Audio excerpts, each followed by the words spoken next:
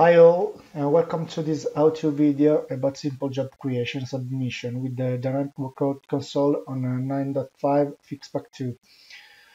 First of all, on Design tab, select the Manage Workload definition, then select the engine you want to use, and a new window will open. In this window, it's possible to choose the object you want to create.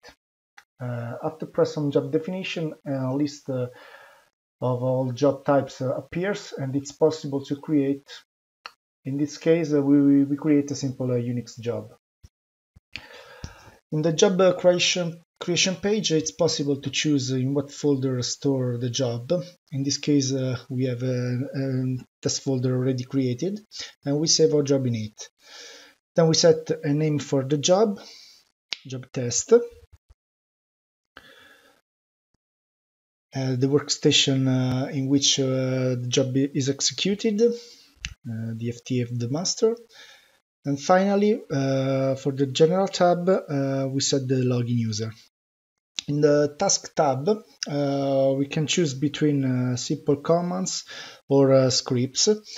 In the command field, we can write a simple command as ls or sleep. In the script fields, the path where is located the script to be executed. In the recovery option, if the job fails its execution, we can choose the recovery action, in our case the stop action, and the prompt message. Then we can save the job to create it. And to submit, select an action, submit the job in current plan, and then click on the submit button. So by doing these simple steps, we have created and submitted the simple job.